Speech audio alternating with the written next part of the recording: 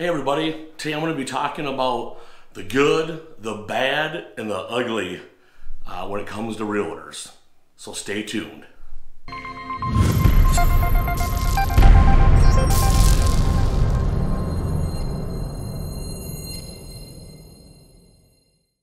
Hey, hi everybody. My name is Jim Kegle. My friends call me Jimmy, and I'm a realtor right here in Grand Rapids, Michigan. And I'm with the Sold by Jimmy group. We're helping people that are relocating to the Grand Rapids area from all over the country, and we love doing it.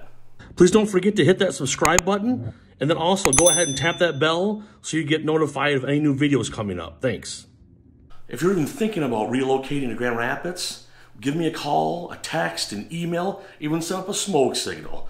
However's best for you. We're here day and night, and we have your back when you're relocating to Grand Rapids, Michigan. You know, I'm a positive person, so it's kind of difficult for me to talk about negative things. But I know there's a lot of questions out there, and there's some truth about some of the things that people think about realtors, and there's also a lot of falsehoods.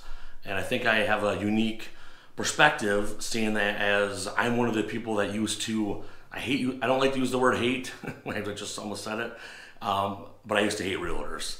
I was a builder and a real estate developer before the 2008 crash. What I would do is I'd use my construction abilities to go in and out with people that had enough money, and we would do apartments, strip centers, and all those kind of things. So from a young age, I was pretty successful. It didn't come from any money, and that all went great. But one of the biggest things that frustrated me was I'm taking the risk, I'm spending all this time, money, and I would build the project. Let's say it's a house in Lake Michigan. And then I'd have to hire a realtor and give them 6% of my hard-earned money when we're making maybe 20, but we're doing all this risk and it's taken forever. And that's how I thought about it. And I really couldn't stand them. I didn't think they were doing any work. I didn't think they deserved the money that they were getting. And fast forward, 10 years from then, and now it's 2020, well, 12 years actually. And my attitudes have changed. So I tried doing some other startups after that, decided I didn't want to go back to building. I just didn't have the stomach for it after getting crushed like that. And I came into real estate. And one of the only reasons I thought about not being a realtor is because there is such a bad reputation about realtors. And some of that reputation is justified. There are some unscrupulous realtors that don't care about anybody but themselves, and they will just looking to make money. But let's be fair, that's in every business, every kind of job. There's good and bad people in every kind of profession. But I thought we'd give some of the things that I've learned from what I thought they were to how they really are, and then some of the things that I still don't agree with the industry. And so I like to get rid of the bad stuff first so I can end with all the good to keep that more positive tone. One of the things that I think is bad, barrier to entry is so easy to get into real estate. And what that means is anybody can take a week-long course and you can become a realtor. There's no huge outlay of expenses. I mean, when I was doing these building projects, I had to become a builder, which was more difficult. But then you had to prove to people with big money that, hey, you could pull this project off, you can make it happen. And that's a lot bigger, that's a big deal. And you have to prove to people that you can do that and work with architects and all these different people. Well, to be a realtor, it's literally just passing a course, and then you can go with a broker. And good brokers, like where I'm at, 616 Realty, they only take on people that are professional, that are gonna do a good job, have ethics and morals. But a lot of brokers will just take whoever comes in and get what they can get from it. And so that's one of the biggest problems, is the barrier to entry. I wish it was harder to get into, even more expensive, in addition to more classes that having to be taken to become one. So that's one of it. So you just let too many people in. Secondly, people have the misconception of thinking, okay, yeah, you put your stake in the ground and you get a house, and oh my God, you can make $9,000. And that is a lot of money. And I can see if I was a homeowner, wow, these guys were only here for a week and they made $9,000. It's all the stuff that backs that up, but I'm talking about that later. Another one is that realtors don't work hard. And there's a ton of people that work, 10, 15 hours a week, and they can make enough to survive. I can tell you, again, I'll get more into it later, anybody who's making a lot of money is working very hard and working very long hours. But again, that's one of the things I get that people are talking about. Another bad, or I would say this one's kind of ugly, is there are a lot of realtors that don't know what they're talking about. There's many that have no clue.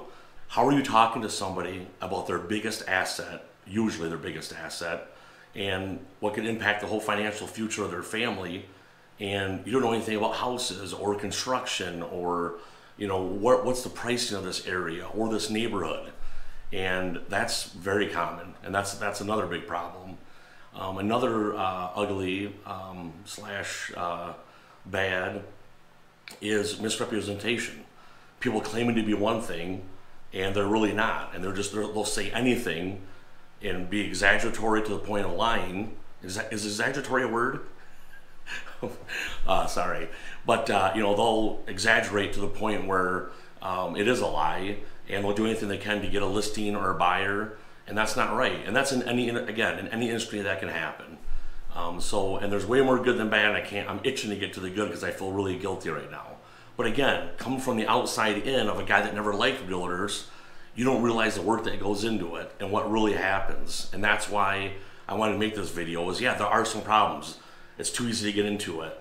There are too many realtors out there. When the economy gets good, every knucklehead in the world wants to become a realtor because they think they can make huge money, and they see how much work it is and they get out. So that's another one.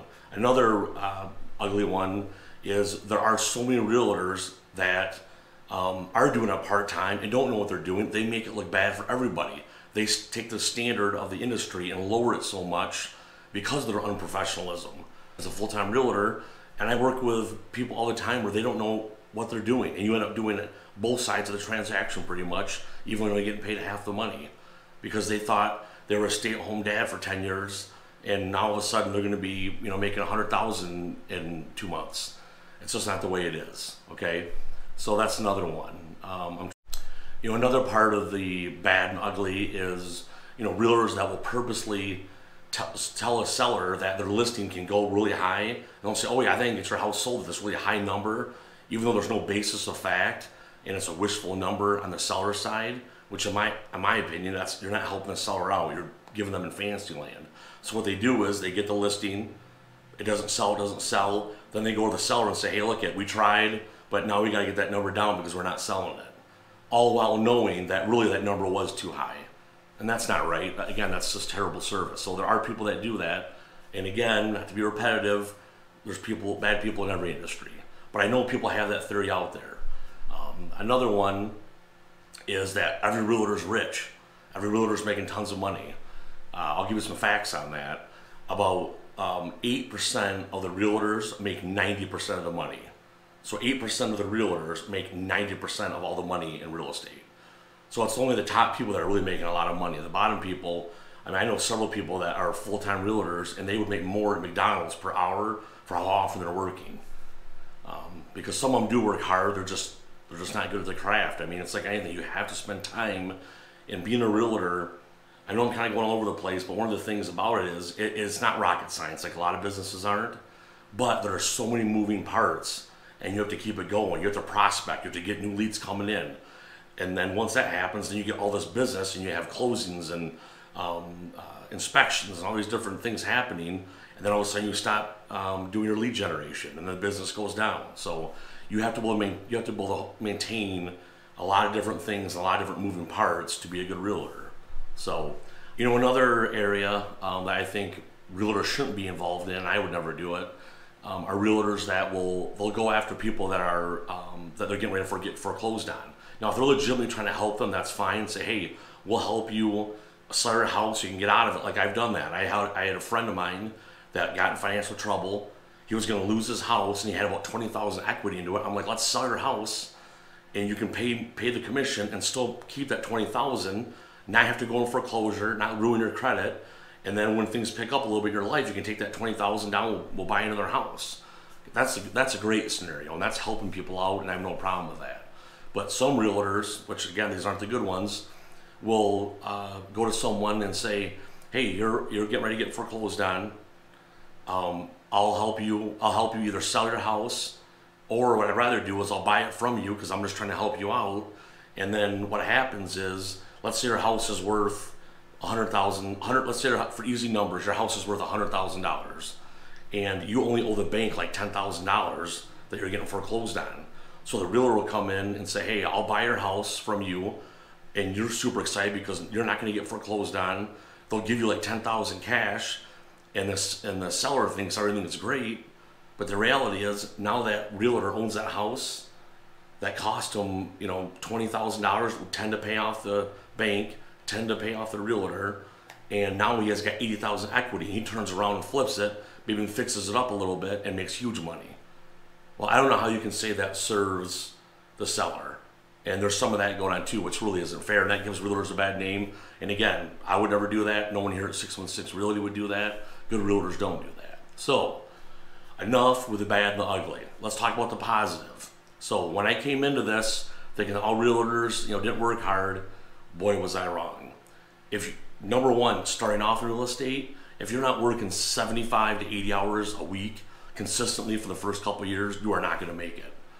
Unless you came from a business where you, like a police officer or something, where you know so many people that you can get enough business to make it, you need to work super hard because you don't have any of that referral business. Your business is all new business. And it's tough to get people out there. And this whole time, while you're trying to get new business as a new realtor, you're paying broker fees, you're paying the state a fee, you're paying for your MLS, you're paying $500-600 a month just to hang your license, and that doesn't include any money that you spend for advertising. Okay, so it's really difficult. And some more facts, 8 out of 10 realtors are out of the business in 3 years because it's so difficult.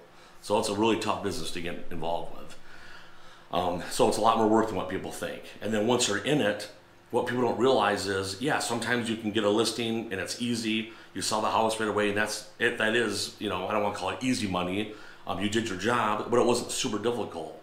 But what that makes up for is the 15 other transactions that you had that you worked 30, 40 hours on, and they never went through, and you spent money on it and you didn't get paid, because that's how real estate is. So you can make really good money, but it's a give and a take, and you have to be very good at what you do to make that kind of money, if that makes all sense. So some more good, or some more I should say good, but just the realities of it. There are many people like myself and a lot of people at 616 that genuinely care about the other person, that you are looking out for their best interest and you want the best for them. You're going to tell them the right price. You're going to tell them, hey, maybe if you fix up your house a little bit, you spend $2,000 to fix it up, maybe we can get $10,000 more out of it. And some realtors, myself included, I'll even pay for some of that to help you out. I mean, I expect to get paid back when we close, but if I think you can make a lot of money by fixing up a couple bathrooms and repainting, and you don't have the cash, okay, myself and others will pay for that up front, and say at the closing, we get paid back. We don't make a profit on it, we just get paid back, and that's going to help you out. So again, that's a great service to sellers and buyers. And myself, I love working with listings. I love doing listings, but if I'm honest, I like working with buyers even more, because when you work with a buyer, it's more relationship. You get to know them. You've been working with them for a while. A listing can be, meet with them, you put it in there, it's more transactional. You don't really get to talk as much. Where a buyer, you're driving with them, you're looking at different houses, and you get to know them a little bit better, and I enjoy that because I want to serve people as much as I can. Some more good about realtors, and just what's really real about it is way more expensive than what people think. The broker takes a big piece. Advertising takes a big piece. I can tell you right now, just me sitting here, and I'm not a huge big shot realtor. I'm moving up the chain very quickly, and I hope to be in the top 3% within a year or so, and I will be actually. But for me, between advertising and everything, I'm $1,200-1,300 a month right now, and I'm in COVID-19 right now. That's why I should have said something earlier. I know I look like a hippie. I don't know if that term is used anymore, but I have super long hair, and my hair's thick, so it's out of control, and my head's pretty good size. So I don't need all this long hair making my head look bigger. So normally I do look better, but just thought I had to point that out there. But it's during COVID-19, which is a terrible thing. I hope people are staying safe. But still during that time, things have slowed down. In our state, we couldn't even show real estate for a couple months because the governor, and we had to, I still had to keep that money going and still paying that money. So it's a lot more expensive than what people think. Again, many realtors really do care. You have to do the work to find a good realtor and that really knows the area. And I think having a construction background, obviously I'm biased, I think it's huge. Because I can tell you when you look at a house, okay, that roof, there's a serious problem there. It's sagging, the trusses need to be fixed, or at least scissored up. You know, there's something we need to do to take care of that. Or the foundation, if you see a crack that's getting thicker and thicker, you can see it over years. Okay, well that foundation's got some settling issues majorly, and those are big ticket items and you just want to walk away from the property. So there's all that going on. I guess in closing, I think realtors do a good job. There's more good than there are bad, and it's a difficult industry, and there's so much work behind the scenes that people don't see. When you're doing the comps, when you're doing the paperwork, when you're getting with inspection, then you're helping the appraisal, and you're working with the loan officers. And again, a lot of times loan officers are great. Some will drop the ball, and the realtor has to pick that up because it's proven, the data is there, that in a transaction, if the realtor does a great job, but the loan officer, who might have been picked by the actual buyer, did a bad job, then they'll say the whole transaction was a negative experience. So the realtors have to control as much as they can. So it's a lot to put on the realtor. But I'm not gonna, again, I'm here to be honest and upfront. You can make a lot of money in real estate, and you should if you want to work the hours that we're gonna work and do as good a job in promoting it. So that's some of the good. Some of the good is, like for me, I've done a lot of investment. So I'm a very experienced investment real estate agent. So if you want to do investing and you want to invest in properties or apartments or strip centers, I can help you out with all that, unlike a lot of the other realtors. So, and that's just a little sidebar. But in closing, I guess I just want to say that I know some realtors have a bad reputation. I'm taking it on, and I know others are, that I'm doing everything I can to raise that bar, and I generally care about people. I want the best for you, and I will always put what's best for you and your family above my commissions, and do whatever it takes to get you the best deal that helps you and your family move forward in the best case scenario.